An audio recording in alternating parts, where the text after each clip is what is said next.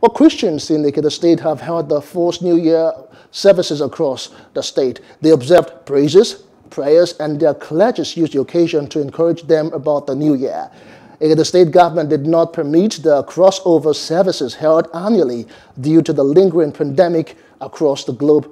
Our correspondent Olasunkomi Ogumoko reports that worshippers recounted the challenges posed by the year 2020 as they pray for a peaceful and productive 2021 in Nigeria.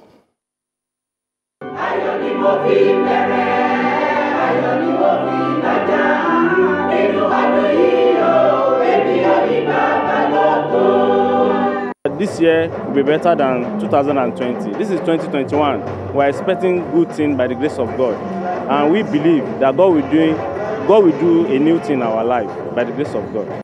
My prayer is that this year we would overcome the pandemic and that people already affected by the COVID-19 will get well and that we'll record less mortality. That year is a year that's full of sorrow, full of woes. But for this year, 2021, God assured us that there will be no problem, that this nation will prosper. Even our economy will be revived. Hello, hope you enjoyed the news. Please do subscribe to our YouTube channel and don't forget to hit the notification button so you get notified about fresh news updates.